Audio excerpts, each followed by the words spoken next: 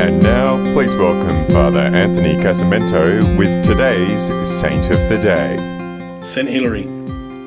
Raised a pagan, Hilary was converted to Christianity when he met his God of nature in the Scriptures.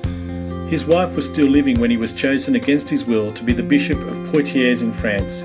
He was soon taken up with battling what became the scourge of the 4th century, Arianism, which denied the divinity of Christ. The heresy spread rapidly. Eventually, he was called the Athanasius of the West because of his refutation of the Arianism heresy. While writing in exile, he was invited by some semi-Arians hoping for reconciliation to a council the emperor called to counteract the Council of Nicaea. But Hilary predictably defended the church, and when he sought public debate with the heretical bishop who had exiled him, the Arians, dreading the meeting and its outcome, pleaded with the emperor to send this troublemaker back home. Hilary was welcomed by his people. I'm Father Anthony, and that was Saint of the Day. For more episodes, go to cradio.org.au.